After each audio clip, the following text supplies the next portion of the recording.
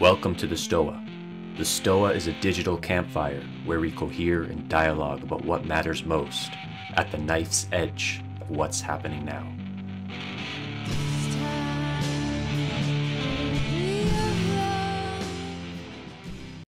All right, check-ins. Yeah, I feel calm and stoic. I wish I had something more interesting to say. I think that's a longing for something more interesting to say with my check-in. All right, welcome to the Stoa. I'm Peter Lindbergh, the steward of the Stoa, and the Stoa is a place for us to cohere and dialogue about what matters most at the knife's edge of this moment. And today we have Conrad Hamilton. Conrad is a PhD student based at Paris 8 University, currently pursuing research on non-human agency in the work of Karl Marx. He's a contributor to the text, What is Postmodern Conservatism?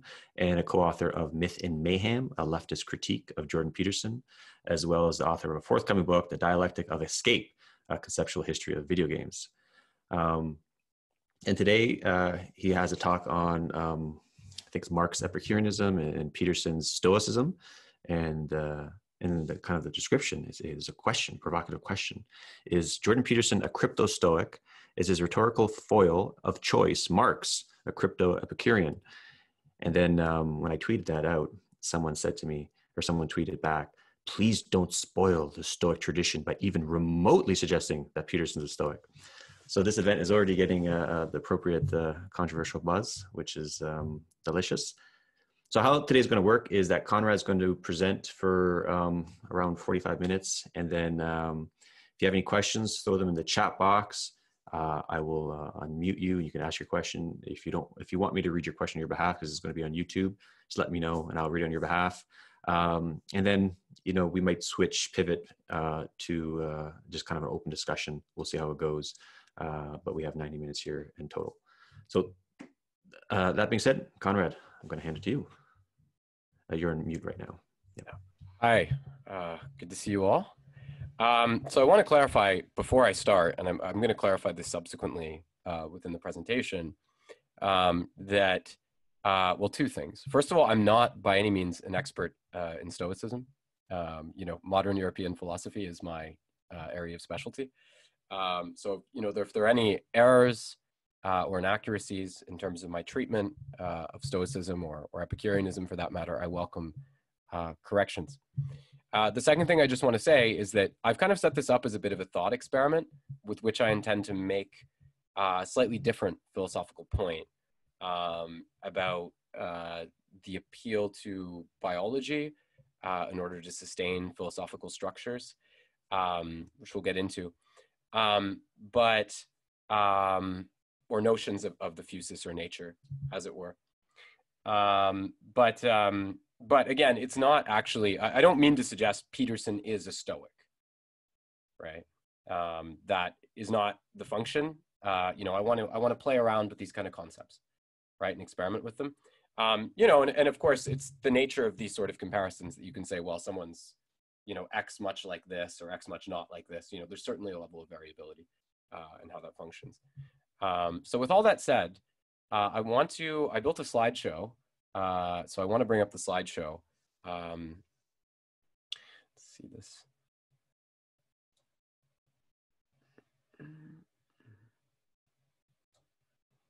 Okay, so you can see my screen here. There we go. Everyone can see? Yeah? Okay.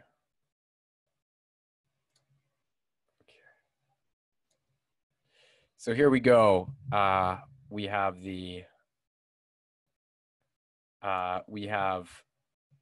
Marx's Epicureanism and Peterson's Stoicism.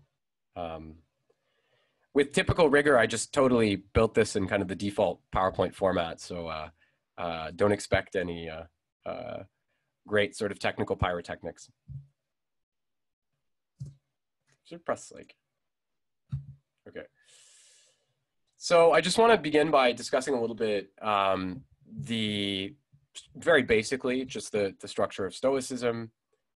We see that Stoicism, founded in the early 3rd century BC by founded in early 3rd century BC, Athens by Zeno of Citium. It's not a body of knowledge, but a practice or exercise, skesis. And in Stoic physics, only corporeal bodies, and I'll start a bit with the physics. In Stoic physics, only corporeal bodies can act upon things or are existent in a way. Though incorporeal things like time, place, or sayables are conceived of as subsystem. And for this reason, the cosmic life force of God is conceived of in a certain way in biological terms, as a kind of logos or pneuma that contains the sperm or seed of the world's development. And in this structure, it's the rational agency of God that structures the passive inactivity of matter, right? So the pneuma or the logos, is responsible for the arrangement of matter in that way. This might sound like when you talk about the role played in structuring the universe or matter by the logos or the pneuma, this might make it sound like the Stoics are deterministic, but actually they had a more complex causal structure. So they had notions of preliminary causes, sustaining causes, proximate causes. You can't associate them with the simple kind of antecedent causality. And we see that with Aristotle too, right? With formal causality, final causality, formal causality, final causality, efficient causality, and so on. That it's not based on a system of simple antecedent causality. For the Stoics, the mind is a rational commanding faculty that can elect to assent or not to rational impressions. So here we get into the fun, kind of moral implications a little bit. A rational impression is something that can be exhibited in language. And for something to be signified, there must be a signification, a signifier, and a name bearer. So whereas the signified is incorporeal, a sayable can be adjudged as true or false. Well, this sort of refers to the way that simple sayables or propositions work. The Stoics also had to develop a theory of non-simple propositions to fully defend these ideas. So then you get the idea of like contingent propositions and things like that. Ideally, one should only assent to cognitive impressions, that is, rational impressions which are secure and unshakable, but this generates significant epistemological problems. So if you look at the debate between the Stoics and the skeptics, a lot of it turned around, well, what would it mean for something to actually be rationally demonstrable in language so that we could call it a cognitive impression? So basically, you have the ability to assent or not to rational impressions, but how do you develop a criteria for determining what a rational impression is, right? And that's where you kind of get into this logical sort of substructure, right? And why it's important, right? So very, very developed, right? Often there are caricatures of Stoicism that are used, but you see a very, very developed kind of sensibility at work there. Now, in Stoic ethics, the only things that are truly good are human virtues, right? Wisdom, justice, courage, and so on. But awareness of these has to progress through a process in which we start with basic needs, like food and shelter, and then we acquire moral virtues. And these sort of lower level needs, like food and shelter, they're classified as indifference. So while they might be good most of the time, exceptions can nevertheless exist, right? For example, like, most of the time it's desirable to have shelter, but if imagine, okay, you're Hitler, well, if you having shelter is perpetuating some greater harm, then it's not good for you to have shelter, right? So, there's sort of a generality that's used there, right? And helping to structure our preferences is the rational character of nature, very important. So it's best is to live in accordance with nature, though exceptions will sometimes arise, as when you would have to go without food to keep someone else alive. And this is what I said about an exception, right? To the good of the basic needs of survival. As with the Socratics, virtue or an expertise or techne concerned with life in general is assimilated to rationality. The idea here is that, there is no disassociation between rationality and virtue, right? You see this with the idea of assenting to verifiable cognitive impressions, right? Verifiable rational impressions. To be rational is also to have, an adequate moral framework, right? And in a way, it's even more so, I was saying, than with the Socratics, because you have no tripartite theory of the soul. So there's a very, very rational dimension, right, to Stoicism in terms of functions. Okay, so now I'm going to talk a little bit of Epicureanism. Sorry, I realize this is a lot. I hope it's not too much for you, but Epicureanism is maybe a little easier. Epicureanism shares Epicurus' name. It is, like Stoicism, a long-standing tradition that started in ancient Greece in the 4th century BC, and that was carried on to ancient Rome, where Lucretius was actually its most famous proponent. And like Stoicism, it was also a popular or practical philosophy. So that's actually really important to note about both Epicureanism and Stoicism, is that these were not purely sort of academic projects. These were actually, philosophies that people use to guide their lives. So interesting in that way. Here we'll focus a bit on the ideas of Epicurus himself. So the physical theory of Epicurus builds on the early one of Democritus in positing that the world is comprised of material atoms, that is, solid, indivisible particulars below the threshold of visions, that there's a space void between. Epicurus' method is largely deductive. He posits an infinity of atoms because without them nature would regress to nothing, and the proof of their status as bodies lies on their contiguity with the visible structure of the world. So again, if you think about it, right, this is like your turtles all the way down kind of thing. Like if you think about it, there has to be a basic constituent of the material world, right? And that's how you logically deduce the presence of atoms, right? So it's a kind of logical experiment that's performed from the standpoint of first-person observation. While atoms function mechanistically for Epicurus, they are, unlike for Democritus, capable of swerving in an indeterminate manner. So Democritus had a very sort of mechanistic conception of atoms, but Epicurus altered Democritus' conception of atoms by saying that there was a certain margin in which they could swerve, right? In terms of the voids they're moving in. Right?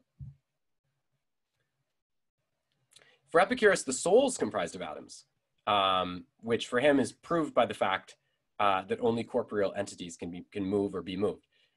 So in other words, like the changeability of the soul, right, and its capacity for sensation, proves the fact that the soul must actually be material or corporeal.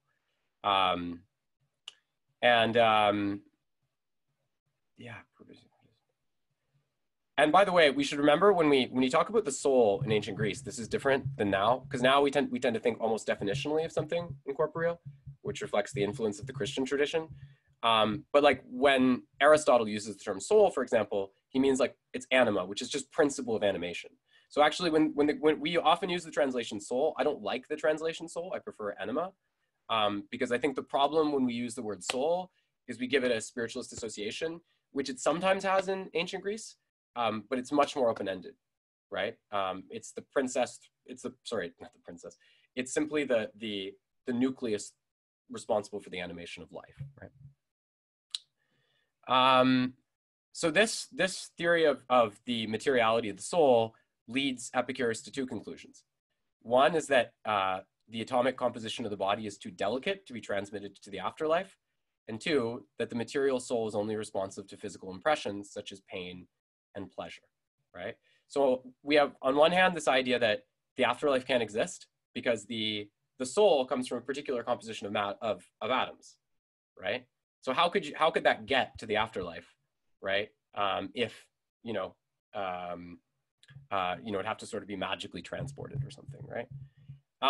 And he also, there's a certain secularism here, qualified secularism, in which he points out that what defines the soul is what is palpable to us on a kind of sensual level, right? So the sensations of pain and pleasure, right, being very, very tangible, are part of this material metabolism, right, in which the soul functions. In this context, ideas such as those of the gods come from thin films of atoms which are internalized by the soul, giving rise to mental impressions which aren't necessarily correspondent. So this is very interesting, right? Like part of the Epicurean idea here is that, and you can actually see a strong parallel with the work of David Hume in this respect. But there's this idea that the soul internalizes atoms that come from diverse sources, and then it manifests them as the notion of the gods, right? But again, that doesn't mean that the gods exist, right? But actually, Epicurus didn't dismiss the existence of the gods. He just claimed that by the very nature of their perfection, they would have no need to intervene in human affairs, right? So classic, kind of theological conundrum here, right?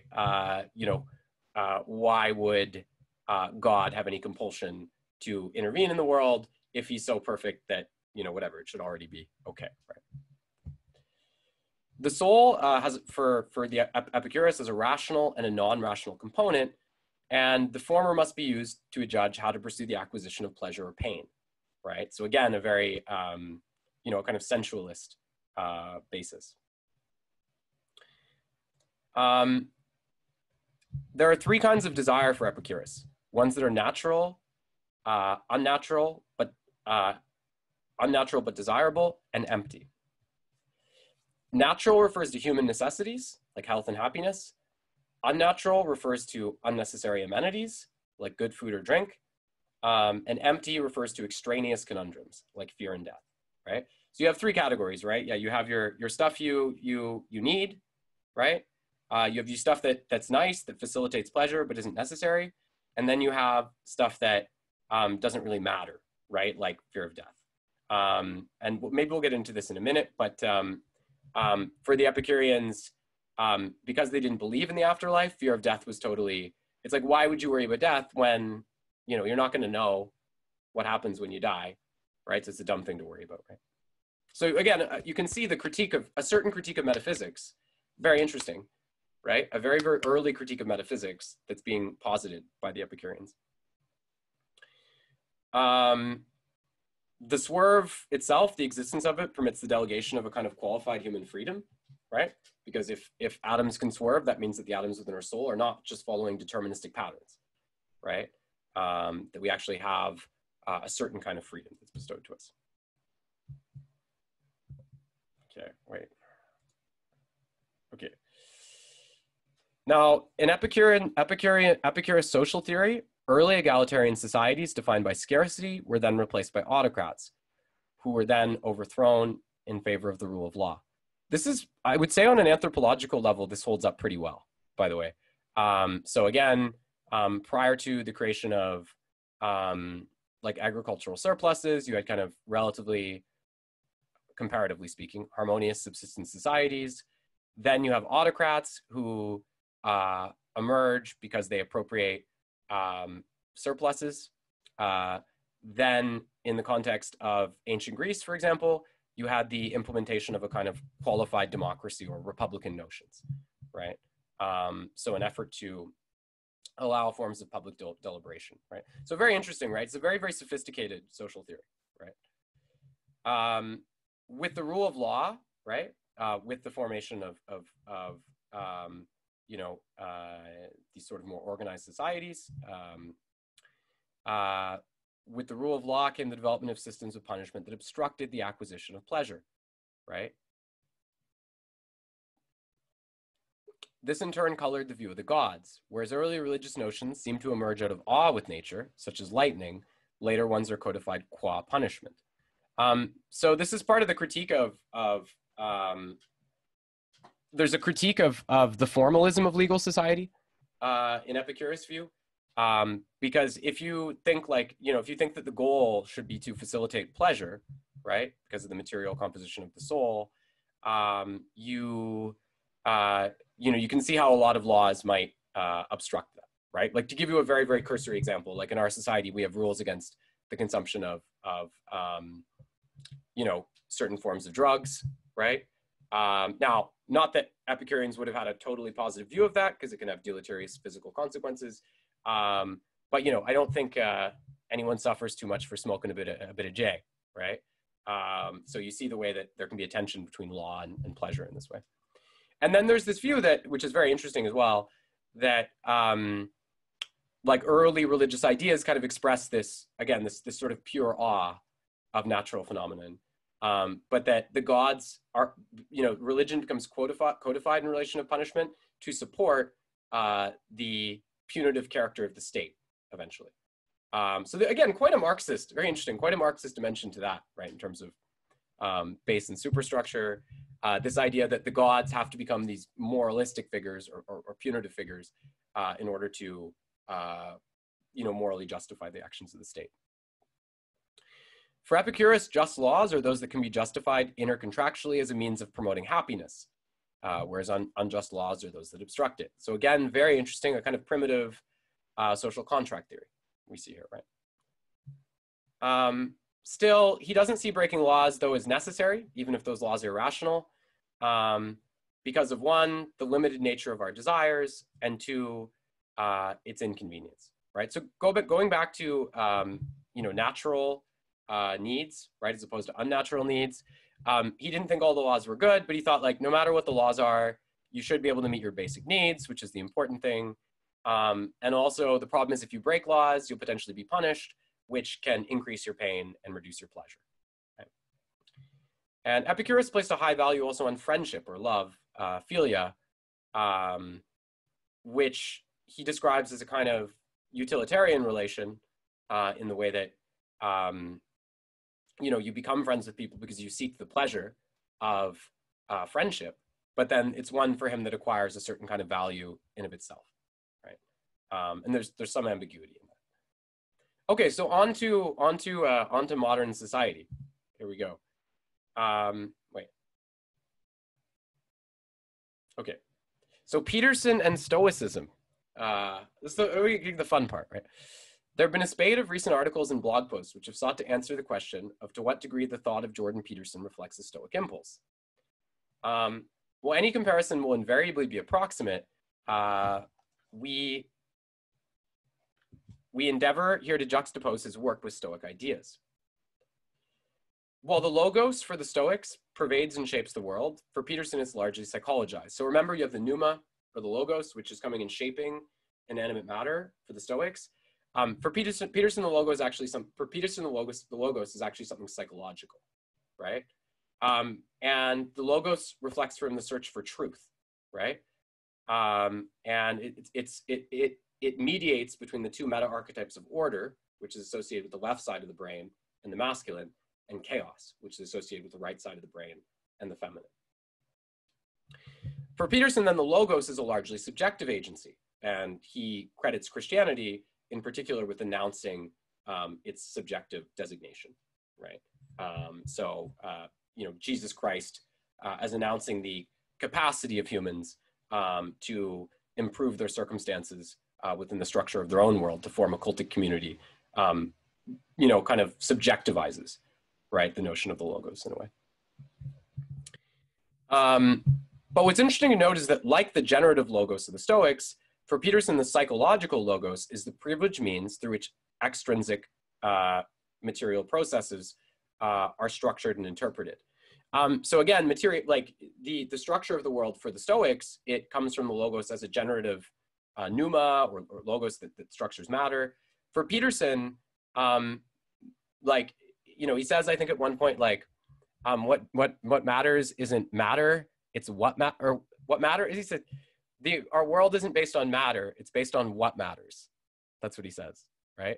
So you see here for Peterson, materiality is always secondary, right?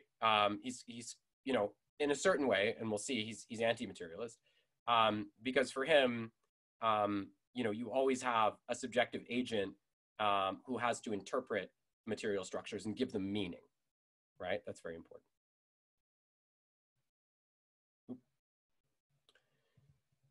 Unlike Jungians like James Hillman, Peterson tends to portray the struggle of subjectivity or the logos as one through which chaos is tamed by the forces of order.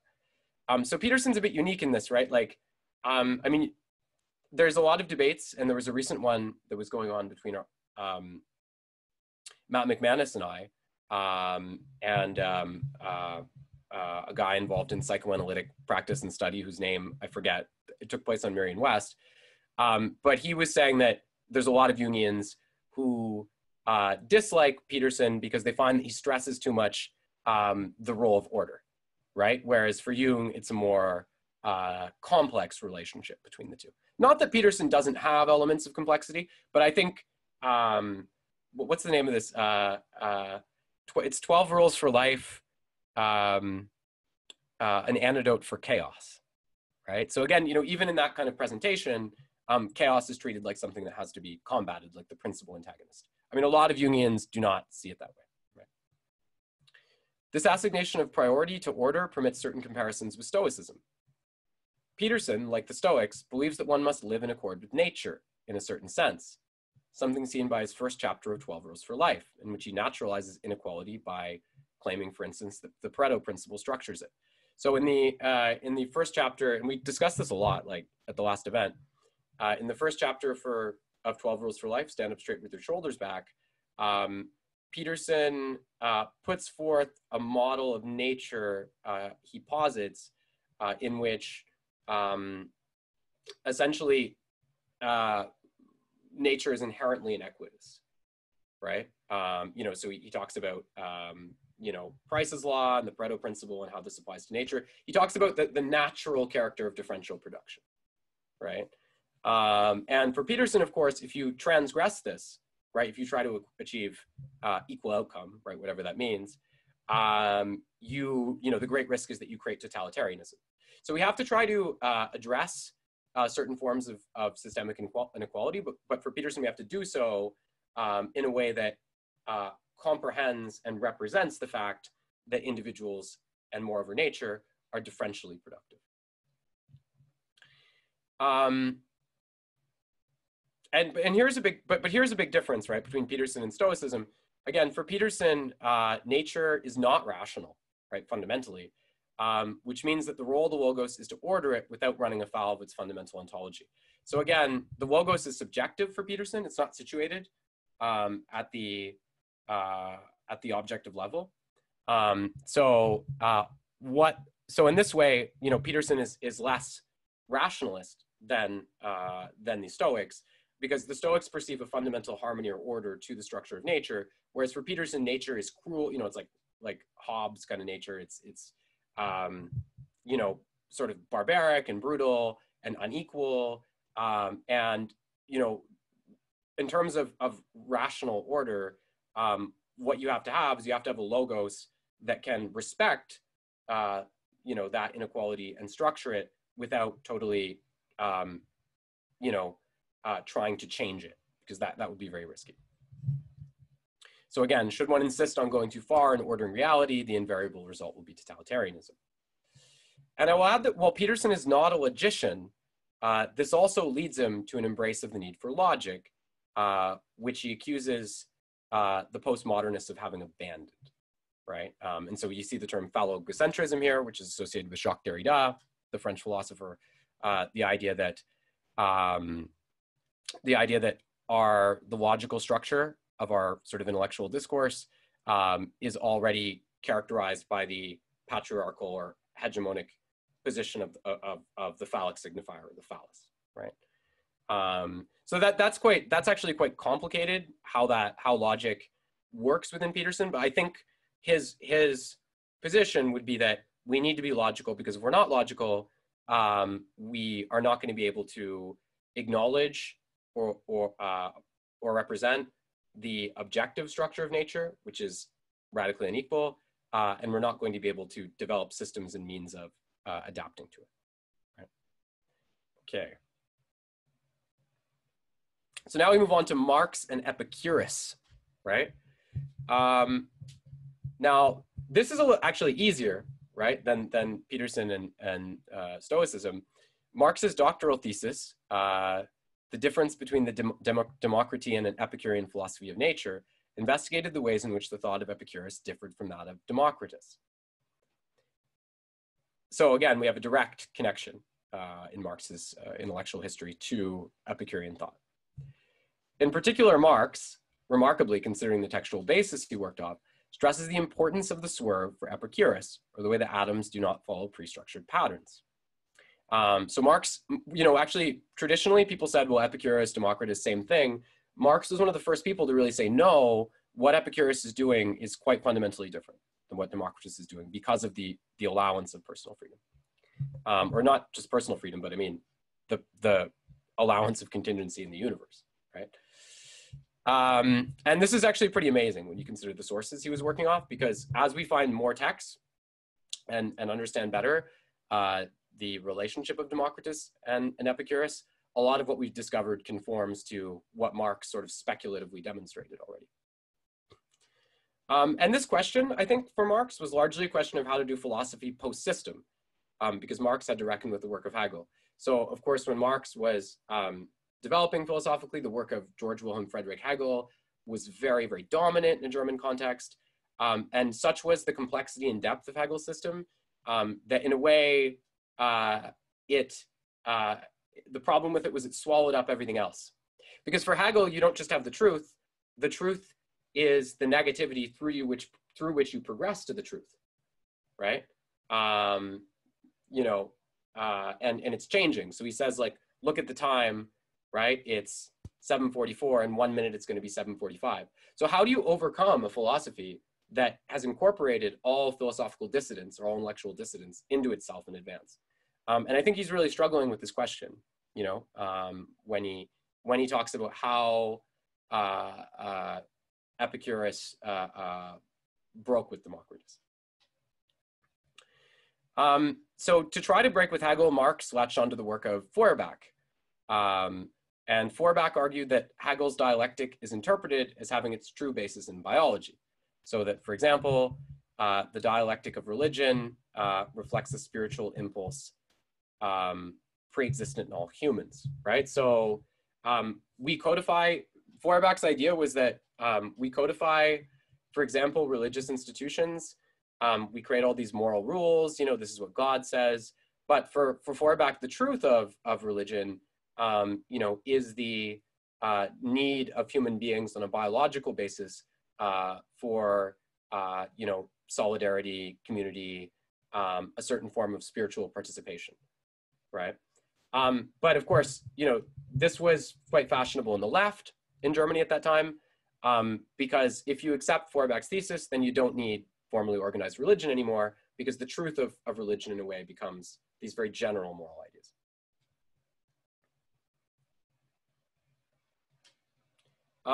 So by secularizing Hegel's idea and attempting to make the dialectic pivot on material particularity, Marx deduces an ascesis or practice through which capitalism must be overthrown in order to abolish alienation for man's nature to be realized.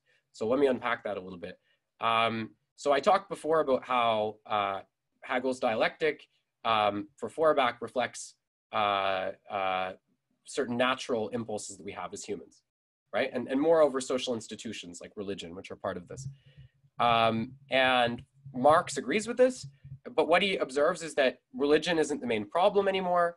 The problem is that our natural human needs are being obstructed by capitalism, right? So again, the sort of idea of alienation, right? Like you produce something, it's the object of your labor, you're intimately connected to the production process, but under capitalism, you're producing things you don't want to produce for other people, right? Which engenders this frustration or diminution of the subject. But in a way, this attempt to read Hegel sort of biologically by Feuerbach, it fails. And this is shown by Max Stirner, who in the 1840s, he basically says that that all the socialists like Marx have really done is they've just naturalized the religious notion of man or the human. So Stirner's critique was that they're basically continuing with religious ideas, but they're just putting a new label on them, right? So conscious of this, Marx alters his system in the mid-1840s, and he starts to try to think about, rather than thinking about humans as having pre-given biological needs and his dialectic reflecting that, Marx starts to think about, is it possible that even the idea of the human or the character of the human is conditioned by economic history?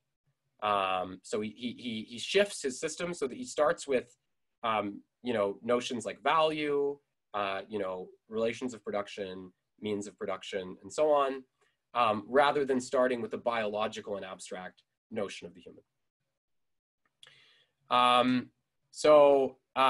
Because of this dislocation between Marx's early humanist and biological work and his late sort of economic work, later Marxist thinkers tended to read Marx broadly as either humanist or materialist. So Michel Henry, a French Marxist thinker, he explains that Marx's later works by appealing to his early humanist writings, whereas Louis Althusser, very materialist, very scientific, rejects these as immature because he claims they're still too ideological. And I want to just add that Althusser, in Materialism and the Encounter, connects Marx's supposed rejection of the notion of man to a fuller realization of the materialist tradition that commences with the atomists. He calls this aleatory materialism. So for Althusser, Marx had to get rid of the notion of this humanist or biological notion of the human being the basis of his system in order to fully realize the materialism that was already latent in, for example, the Democritean or Epicurean traditions. Right? So here we go. So Peterson's problem. Here we go. Peterson's problem.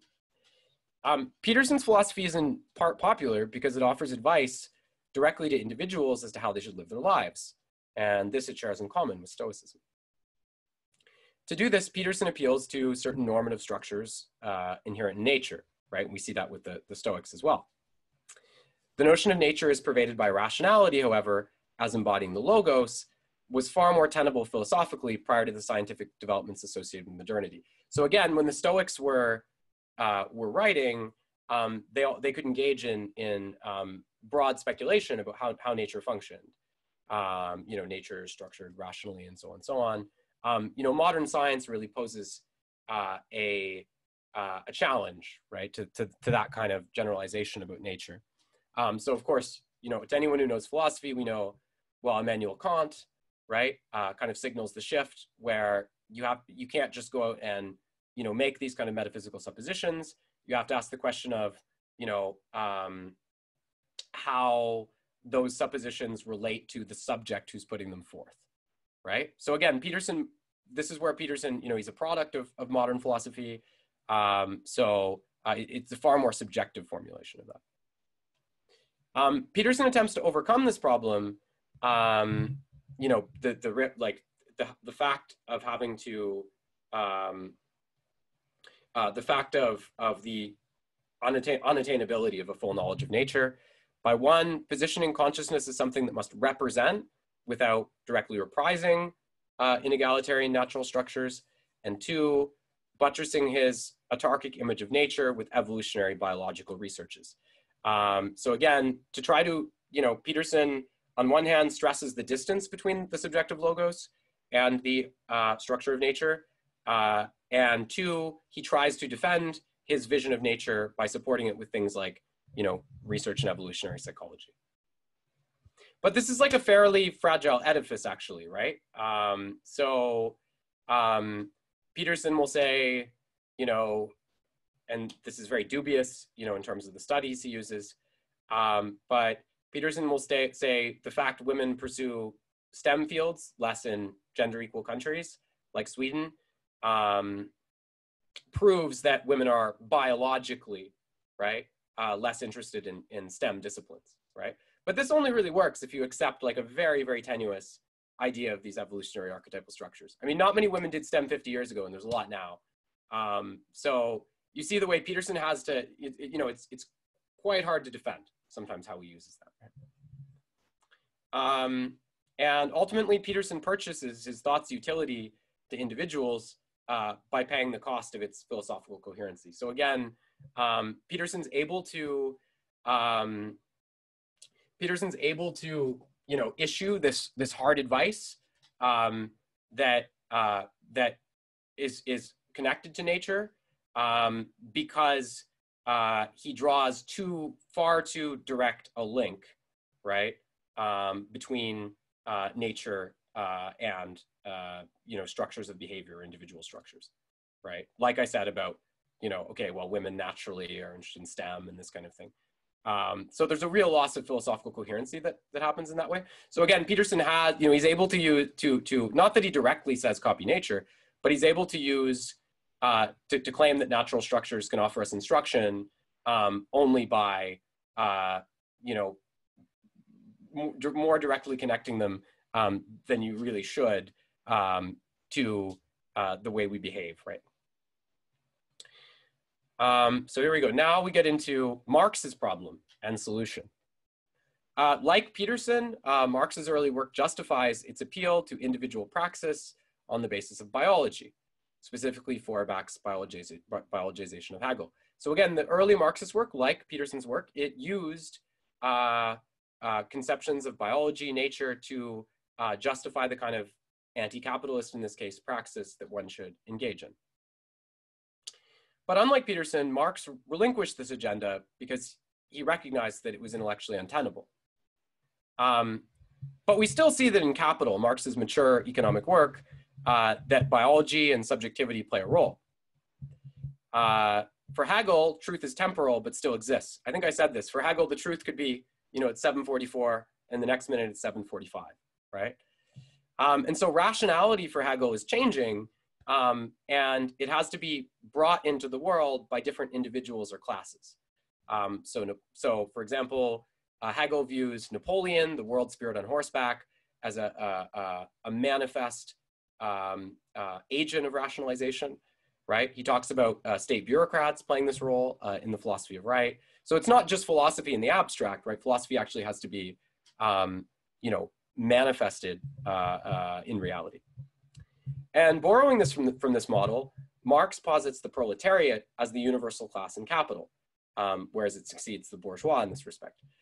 So again, for Marx, there's nothing absolute or biological about the proletariat. It's brought forth historically, but the fact that it's brought forth historically, right, doesn't change the fact that it's the kind of appointed, historically appointed agent that's going to adjust history, right? Or radically change history, as the case may be. So we see an effort to cultivate a notion of truth that doesn't require one to assert its basis in nature, right? And Marx also alludes to the way that Hegel's dialectic agrees with Darwin, whereas nature is in flux yet permits successions. So in a way, Marx is also understanding nature differently, because he's saying nature isn't just a fixed image, right? It's always changing. You know, of course, when Peterson says, oh, Price's law or Pareto's principle, that's true in nature, these are like massive, you know, generalizations, right? So again, for Marx, we see that, you know, in a way, just as nature changes and just as there are species that, you know, succeed and overtake other species, you know, history's changing, and there are social agencies which succeed and overtake other social agencies and change society, right? So you have the total kind of elimination of a really fixed image of nature, right? And now I just want to talk, Peter directed me to some of his work, so I just want to talk about a little bit about some of the stuff Peter's written that I think has some importance for the Stoa.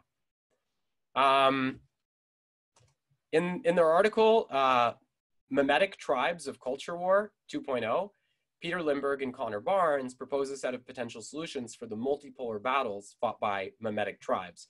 So for example, Trumpists, the dirtbag left, the intellectual dark web, Me Too, new atheists, etc., across our current cultural landscape.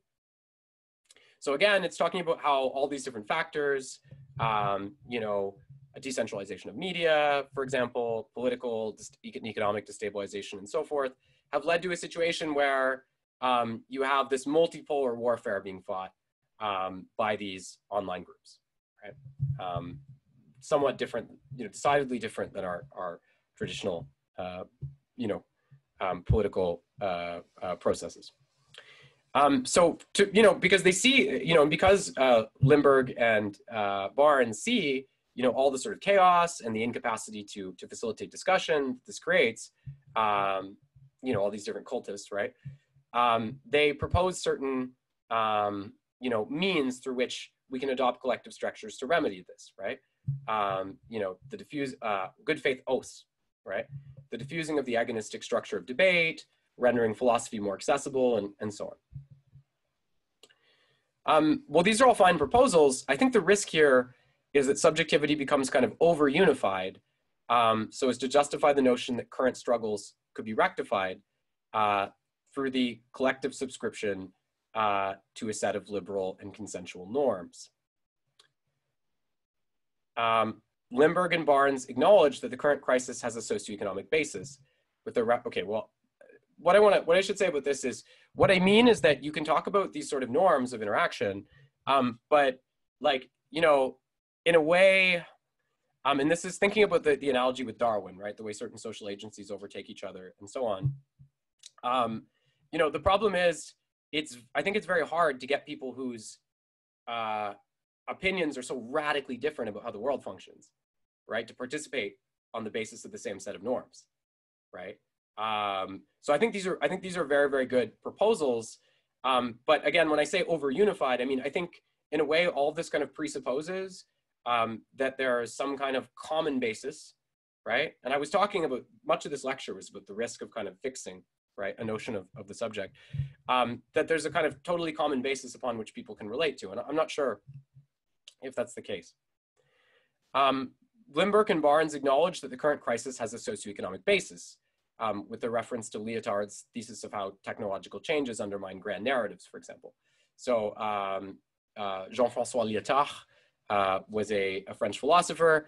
He's responsible for the term postmodern because he wrote a book that was commissioned by the Quebec government called The Postmodern Condition.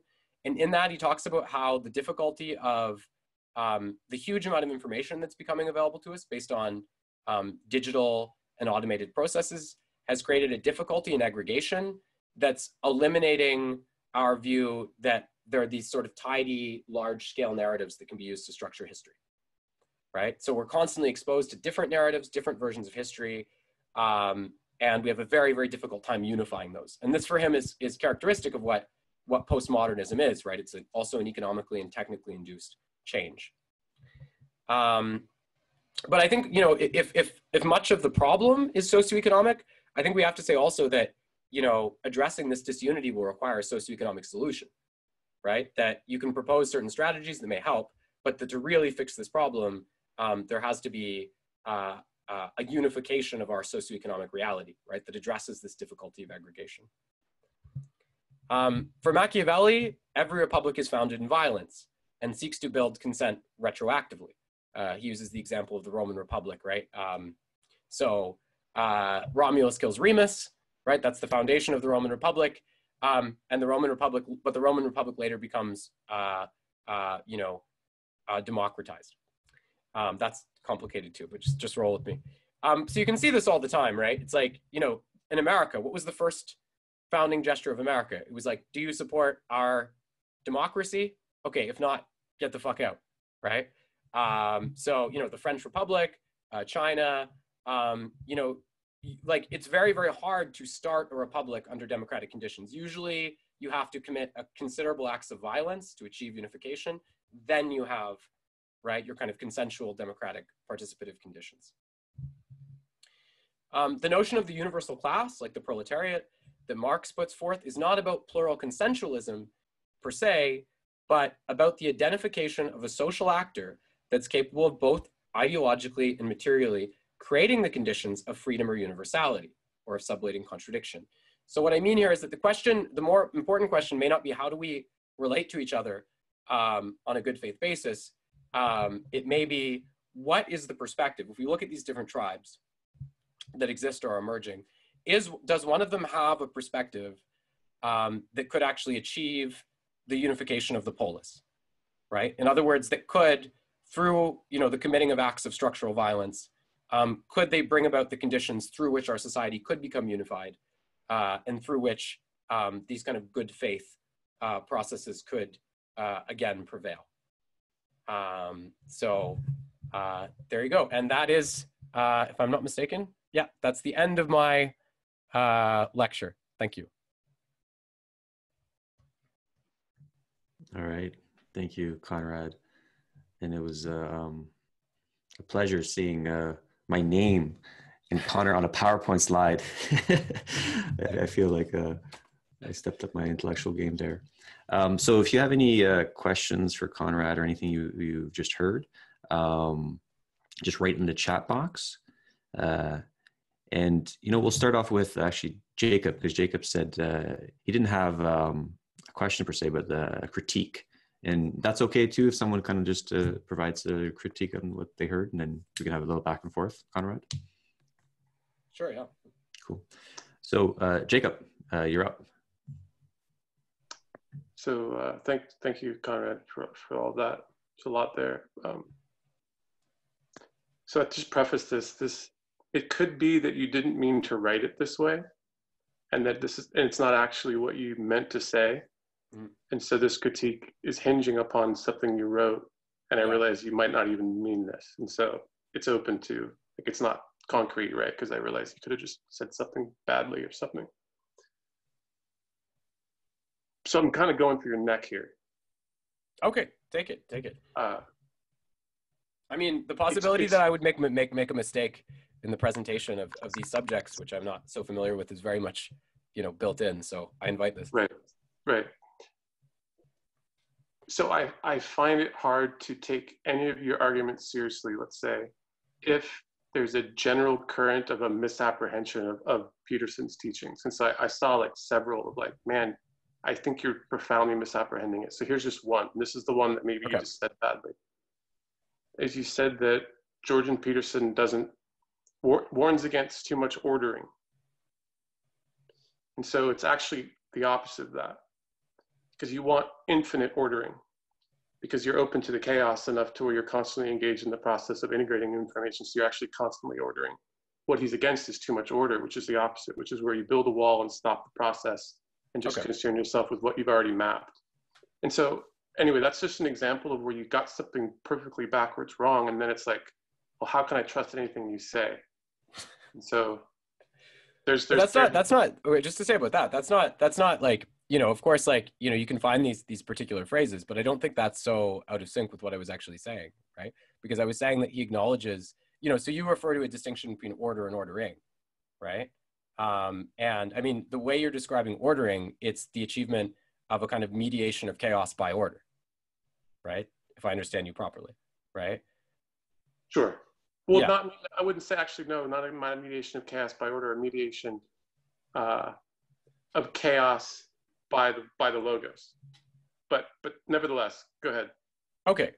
Well, the logos is very involved in this mediation, right? That's yes.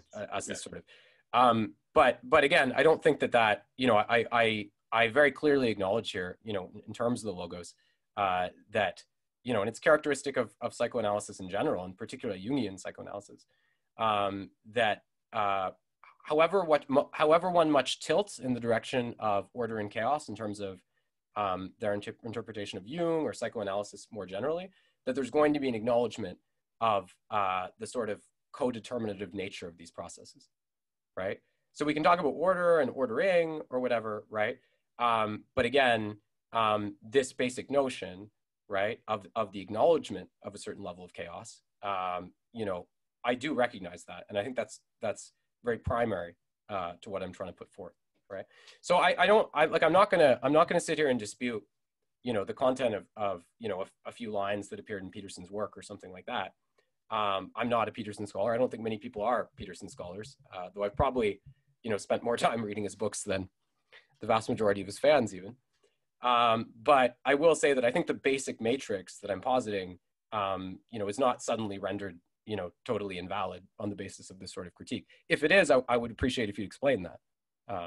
Well, only in that it's so core. It's like, to understand the nature of what he means when he says too much order. It's like, it's blood component of his teaching. And so if you get that wrong, it's like anything underneath it's going to be wrong. Okay, and so you have to explain to me. You have to explain to me how that functions, right? Because ordering, you said that he says stop ordering. That's not what he says. And so you're saying something he actually didn't say. Okay, but you have to explain to me. You have to explain to me the importance of that to the systemic structure that's being put forth. Well, because if it's happening at a surface level, what I mean by surface level is like that's a package, right? too much order, that's a package. And then what underlies that is tons of information. But if you're expressing that top layer wrong, it's like, okay, but you're repeating the same thing, why right? do we even have to go deeper? But you're repeating this. Well, you're saying, why do you have to go deeper? I mean, I'm asking you to go deeper, right? You may not have to go deeper. You may not feel you have to go deeper, but I'm asking so you to do deeper that. on why that's wrong. Okay. Because too much ordering is to say that it's bad to be ordering too much. And it's actually what he's saying is it's good to be doing it constantly. So that expression, too much ordering, the expression is misleading. Okay, but the process of ordering involves the mediation of chaos, right? Sure, but I don't see how it's relevant. It's not relevant. Well, but it would be relevant, right? Because what it would mean is that, you know, you can refer to it in terminologically different ways, right? You can say, you know, the mediation of order and chaos, or the super proliferation of order as ordering, you know, in this mediation. But again, we're not talking about like, if we're talking about something really fundamentally different, I would just ask you to illustrate very concretely why. Because, you know, this is something a lot of Peterson fans do, right? You know, is that they take, you know, some kind of semiotic slippage or something like that, you know, and they declare someone that they can't. Order is a noun, ordering is a verb. It's like, that's the chasm we're dealing with, man. Okay, I'm just gonna jump in. Time out. I just want to, like, Conrad, because we have other people in the room. I just want to be sensitive to the questions, but like, you can, if you want to, maybe have a little bit more of exchange here, but I just want to just check in the pulse. For sure. Yeah. Is that cool? Okay. Mm-hmm. Yeah. Cool. Billy, you had a question.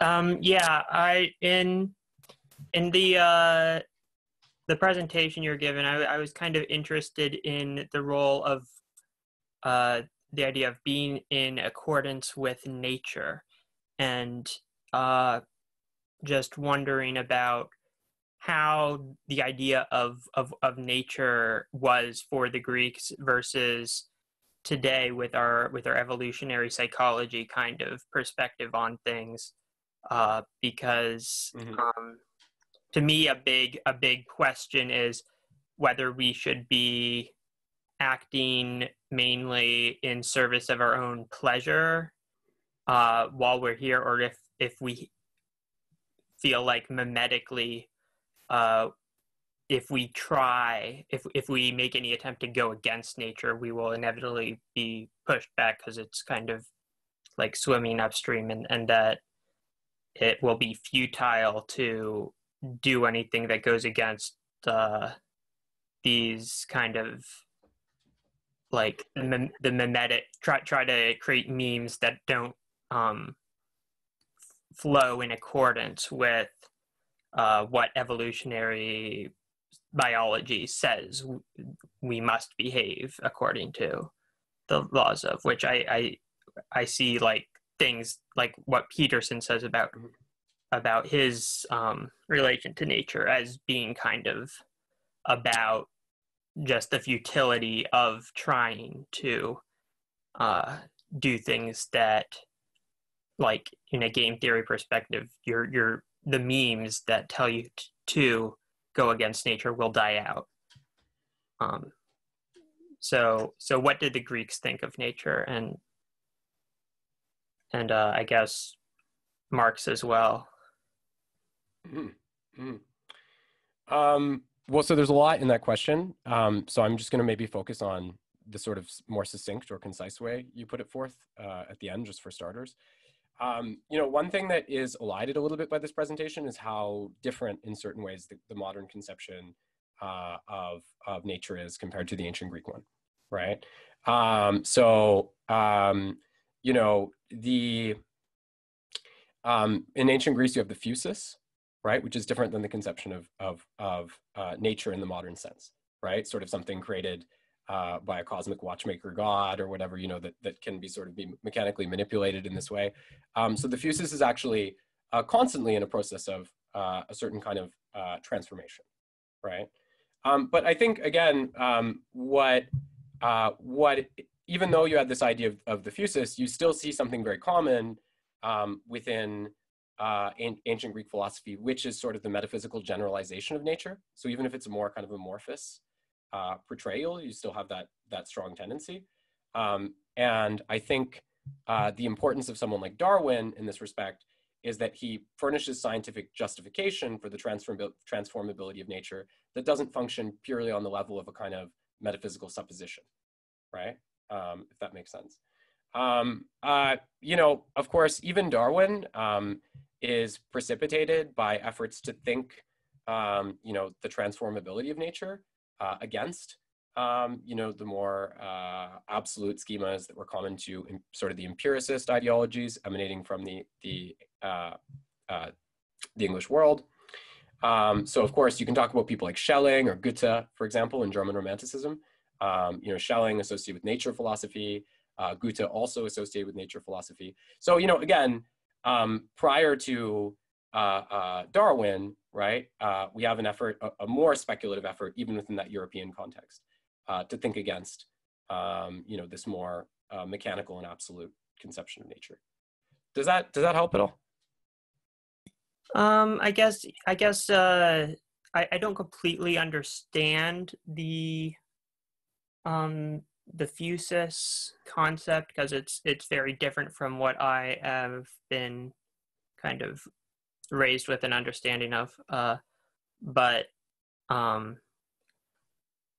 it is, if we're trying to practice like Stoicism today, it seems like there's a lot of knowledge about what nature is that has transformed some of these ideas and brought to light some understanding of the nature, and like to me it is, I've kind of been vacillating between this idea of it's futile to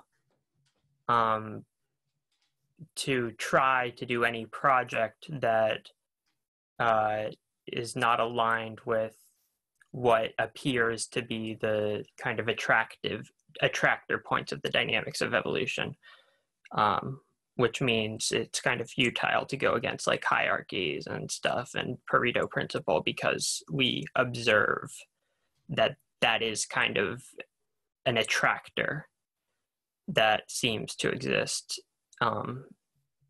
and just it seemed like Epicurus, there was something about you should be in accordance with nature, but not if certain other things happen, and that the Stoicism also had something like that. Yeah, there are exceptions that are placed into it, for sure. I mean, I think to try to get at what you're saying about the notion of, I mean, you talked about hierarchy and the inevitability of that to our modern day conception of nature.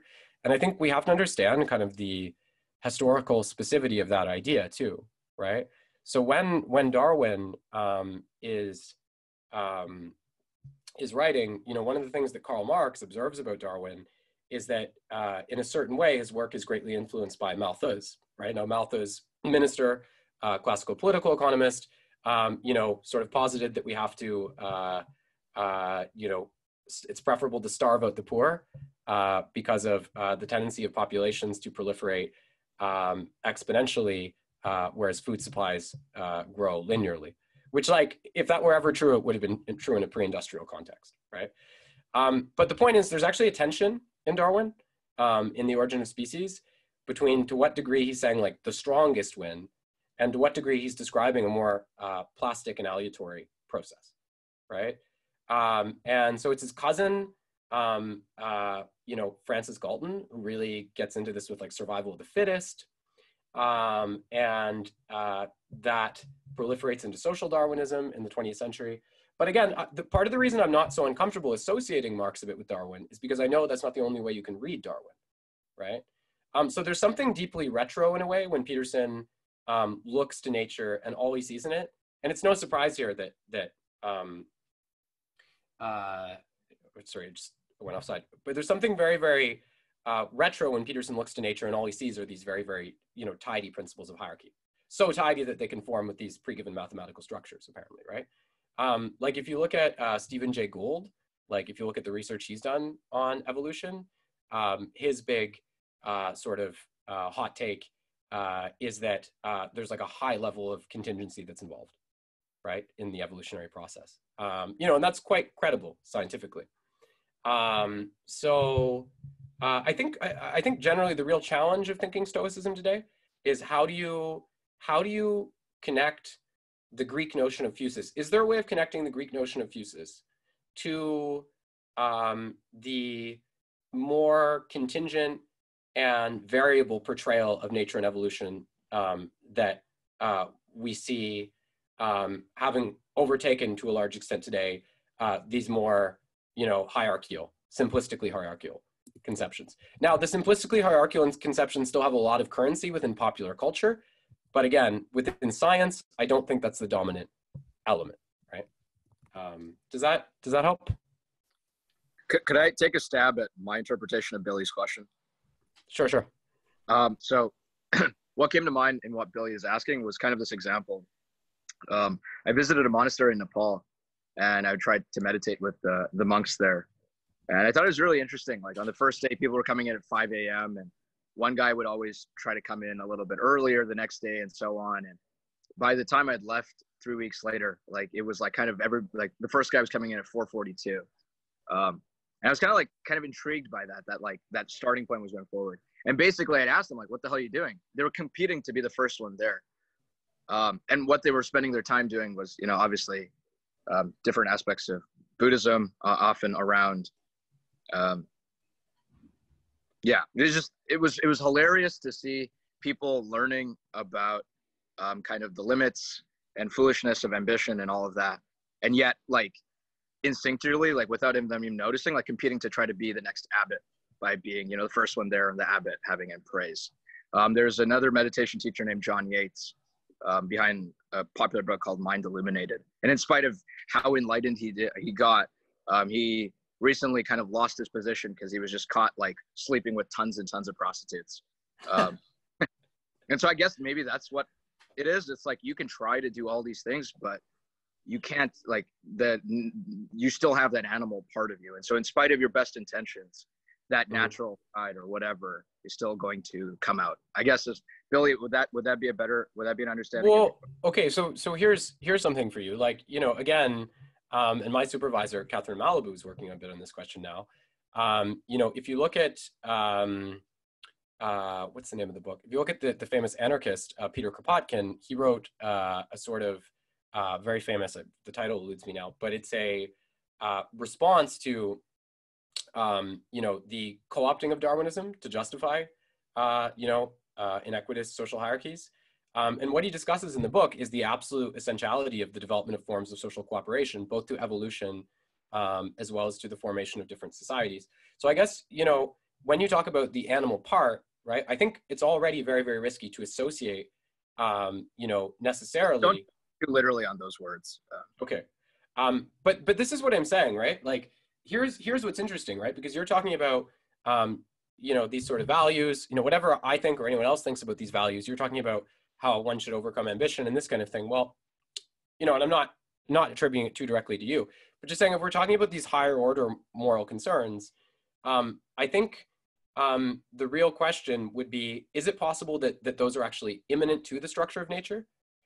So that there's a way of updating the Stoic conception of nature so that, you know, it's not just, oh, you have like a base selfishness, then you have this external, you know, set of higher injunctions, right?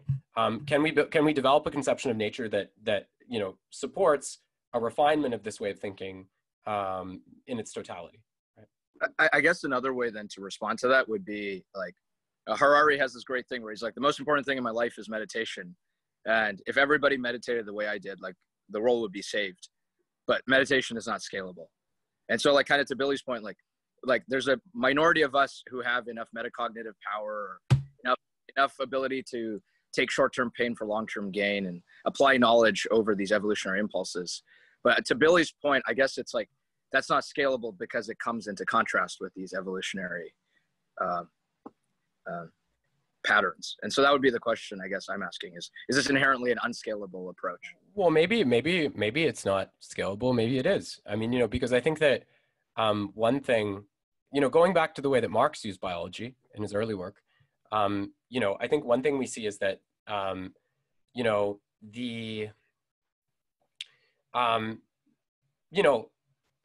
think belief often functions, in its religious form as a crux for people who are going through very, very negative circumstances. But I also think that, get like a less dogmatic form of concern with these sort of more elevated moral questions, so to speak, is more common amongst people who already enjoy a certain level of social comfort, right? And we already see this, in North America, like corporate Buddhism, okay, and so on, Madonna's Kabbalah, and so on. And, without saying like, well, that's all good, right? What I want to say is that I think in a way, if you're trying to expose people to, having the time to reflect and kind of develop themselves, I think one way of approaching it is, are we bestowing people with the, material conditions they need to do that? And are we creating an intellectual culture in which those kind of opportunities are, in addition, available to all people? So I think the question of scalability has to be addressed very broadly in that way. But I think the point from Billy, if I interpret correctly, and the way I would do is like, it's exactly that. Even if you were to get the norms right, and even if you were to do all the things you're saying right, it's the point here is, what if it still is only 10% of people? Well, yeah. Well, I mean, the way I mean it is more like if you, I analogize it to the idea of not being in accordance with nature is kind of like trying to swim upstream. I mean, it's possible. It's just you'll get it.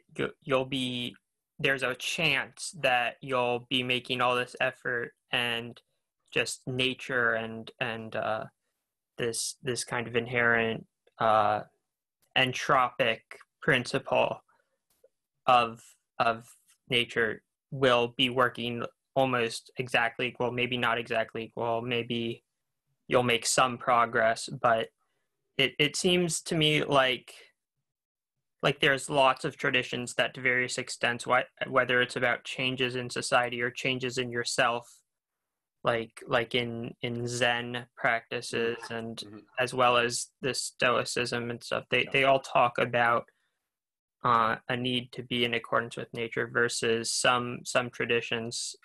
The idea is that our nature is sinful and that what we need to do is to try to escape from our nature in a way versus living in harmony with it. And I'm just, and it's just that Jordan Peterson seems, because he's very interested in evolutionary biology, it seems like this being in accordance with nature is kind of part of the reason why he makes a big deal out of, oh, this is what we observe in nature, and therefore you should live in harmony and acceptance of this being the way that things are. Not necessarily that it's impossible to go against them, but that you will live a more harmonious life if you take it as a given that things will go in a certain direction. Before you respond, Conrad, I want to sneak in one more question. So if you can respond, then I'll jump in. Sure.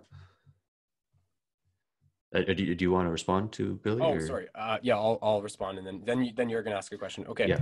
I just wanted to say very quickly, I think these are all interesting questions. I think, in a way, and it's no mystery that Jung, there was he had a much more positive view of religion than Freud did, for example. For Freud, it was a kind of collective neurosis that's outlasted its significance.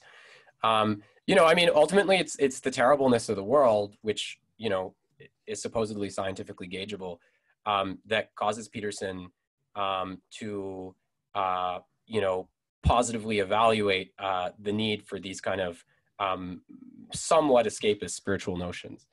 Not totally, right, because of the the mediation of order and chaos, or ordering, or whatever, I don't know. But I think what it really speaks to, again, I consider Peterson's concept of nature quite limited and reductive. And I think what it really speaks to is that if you're going to base your philosophy on a conception of nature, which we see in a way is true of all of Marx's work, more directly in the early work, but even in the later work, I said we see this parallel between the fluidity of dialectic and the fluidity of evolution, that you have to make pretty sure you have a good conception of nature, right? And I think that, for Stoicism, especially for this kind of discourse, I think that's a really good place to start is what conception of nature are we using? Cool. So I just want to just be cognizant of the time. We have to close up exactly 10 minutes. I got another call after this. So the question that I had is referring back to the slide on the white paper, the culture war white paper. So first I'll say, I'm not attached to any of the propositions on that paper. It was more sort of, I viewed it as a psychoactive drug that could help people see like the current culture war landscape differently, instead of like a bipolar war or as a multipolar war. Yeah. And then the speculative proposals, they were just speculative, number one, and they weren't a panacea, but they were also selfishly motivated, or there's a selfish bias there. Yeah. Because when I wrote that paper, and I still today, there's being not having a political home, having that feeling, and being in this state of unknowingness, and just being like having a thirst for real dialogue so I can figure out what the heck is going on. And then especially then, and now too, the environment, when you think in public, or this is what the felt sense that I had, is that it was a dangerous game to play. And not just from kind of like the social justice activists, but from all kinds of mimetic tribes, reactionary or whatever. It felt like you're being mimetically gaslighted and attacked for thinking something that does not correspond to what they believe to be true. And then ours, this kind of sense-making space, we talk about there's this meta crisis where there's this sort of like ecology of existential risks and suffering risks, and social economic issues is definitely one of them. So I'm totally on board that we need to have what you said, a socioeconomic solution. But I'm curious, what do you think the role of good dialogue is in regards to that? Which those speculative proposals, a lot of them, not all of them, but a lot of them gesture towards. Do you mean good dialogue, like as regards socioeconomic issues, or just, can you frame that a little for me? Yeah. So like, let's say, good dialogue that will help resolve the meta crisis, including social economic issues. Okay. I think, for me, I think, a big problem is that, there's a real hesitancy, I think, in our world, and I don't necessarily approach it narrowly and so naturalistically, but this is one thing I do, kind of like about Peterson's cynicism, is I think there's a real hesitancy, by anyone, especially who has achieved any level of privilege, and I don't mean that in like the SJW sense, just, in general, to acknowledge the important role that forms of social determination play in where we are, right? So if you look in the United States, your likelihood of going to university is exactly the same as the wealth level of your parents, right? And, again, if you get a discourse like philosophy, right, I think a big part of the problem is that most of the people who have the ability to study philosophy are already people who come from these, more affluent backgrounds. If you tell someone who comes from a more socially mobile kind of bourgeois background, if you say, well, look, you're very socially determined, I find they almost always have a very negative reaction to it. If you tell working class people that, the reaction is usually less negative because they've lived that and known that in many cases for every day of their lives in some way or another. So again, I think the first step toward, I see a lot of these problems in terms of this anger as being driven by a kind of abstract moral presentation of how people develop these views, right? And I think when you consider how much we're structured by our communities, how much we're structured by our families, how much we're structured by our level of wealth, we can talk about race, gender, so many things. I think that in a way it becomes easier in a certain way to facilitate dialogue because you're not just blaming people, right? For the disposition that they have, right? Of course, I do think people who have access to more education have more responsibility to probe, right? Because of that privilege that they're bestowed with. But I think it's very, very important when you engage with anyone to try to appreciate how their positions, and including our own, by the way, right? I don't mean to say like one's going to be a philosopher of God and hover above everyone. On the contrary, it's very, very important to consider the way those are structured by social factors. But again, that also requires, because philosophy as a sort of bourgeois discourse has this obsession with kind of freedom and social flight. I think it requires a kind of remedial intervention into philosophy, to try to accept social determination as a way of addressing it and reducing it, right? Does that kind of make sense? Yeah, let me just double check the time. So my understanding is that you need a really good kind of a social economic analysis on people's sort of positions, so you get a feel of like I guess the privilege hierarchy, and so then you can like address it accordingly and appropriately to the context. Yeah, and I think I think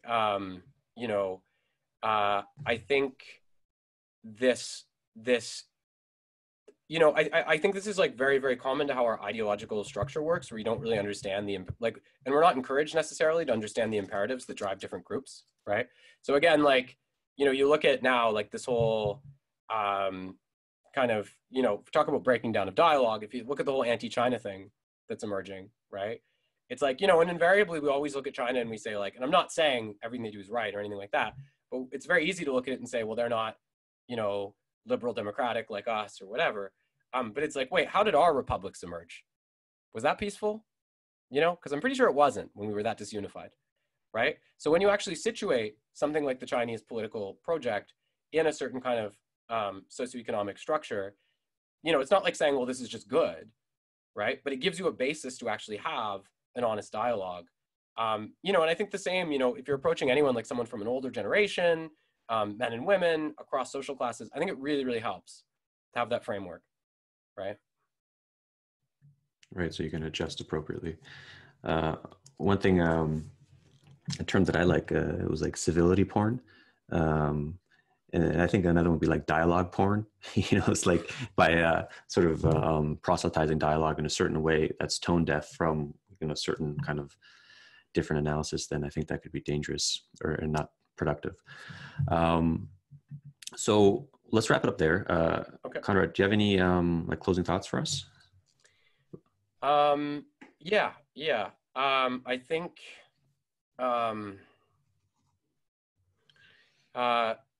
I just want to stress that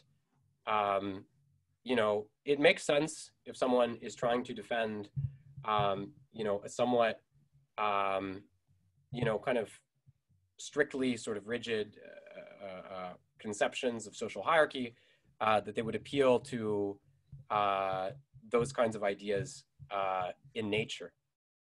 And again, I think nature is but I do think nature is much more variable than we give it credit for. There's a lot of potential for flux, contingency, radical change, and so forth.